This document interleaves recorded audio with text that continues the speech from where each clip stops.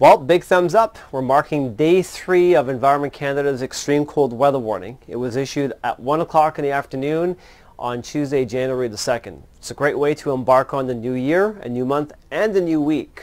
And we've had nothing but sunshine, light snow under clear skies, and ice crystals, and frigid cold, record-setting wind chills. I don't know if they're record-setting or not. I know that ambient temperatures are record-setting.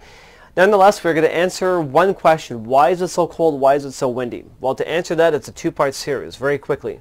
Number one, 2 ridges of high pressure stateside and one right close to the Ontario-Manitoba border. A couple of days ago, these 2 highs were further up north over the west coast of Hudson Bay and over Churchill, Manitoba. The responsibility that these 2 high pressures are supposed to do is give us a clear skies, fair skies at worst, high, thin, wispy cirrus clouds, maybe some fair weather cumulus clouds as well in the wintertime, along with some ice crystals, and it's supposed to bring the temperatures below seasonal or cold, minus 20 to minus 35 for highs and lows without the wind. Number 2, we have this big powerful eastern storm known as the nor'easter spinning backwards, widespread backward spin right over the maritime provinces and the U.S. Northeast seaboard due to the fact that there's an extensive drop in the upper atmospheric air pressure known as the barometer, 50 millibars in 12 hours, known as the weather bomb. The backward spin from this big nor'easter is causing the winds to come out of the northwest about 30-40 kilometers an hour, stretching from the heart of the low near the maritime provinces, Labrador, to as far back as Lake Superior. And that's why there's been a 2 to 3 day repeat trend of a jet stream or strong northwesterly winds coming out of the Arctic Circle right through to most of Ontario with our very cold wind chills. A new segment is coming up next after this.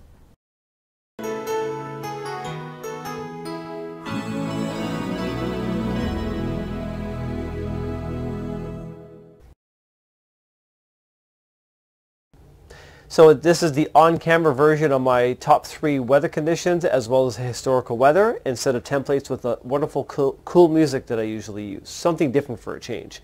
Today's top 3 conditions, the temperature reading. 5 o'clock this morning was the low reported at minus 32 degrees Celsius. Daytime high above minus 30. By 4 o'clock today, our temperature managed to warm up to minus 27 degrees Celsius. These 2 together are about 10 degrees below normal for this time of the year. Despite the fair skies, we did see some ice crystals throughout Timmins, Kapuskasing, and throughout parts of northeast Ontario. Kapuskasing did report some blowing snow for a few hours in the afternoon as a result of the winds gusting to about 40 plus kilometers an hour right across much of northeast Ontario. The cool stuff, this is the historical weather. Back in 2007, Timmins, believe it or not, did reach 4.4 Celsius, that's on the plus side.